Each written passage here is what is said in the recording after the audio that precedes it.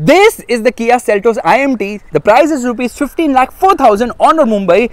It has different lights because it is based on the mid-level HTK Plus trim, of course. So it gets a projector setup, but doesn't get full LEDs. It gets smaller 16-inch wheels, but overall the design is quite nice. Boot is big enough, and I'm just going to open the boot. Again, no LEDs here either. Exhaust is definitely fake here. The real one is actually placed right there. It gets rear parking sensors, it gets a rear camera, it misses out on a front camera, side camera, 60 cameras and all that, but it gets a sun blind here, which is kind of cool.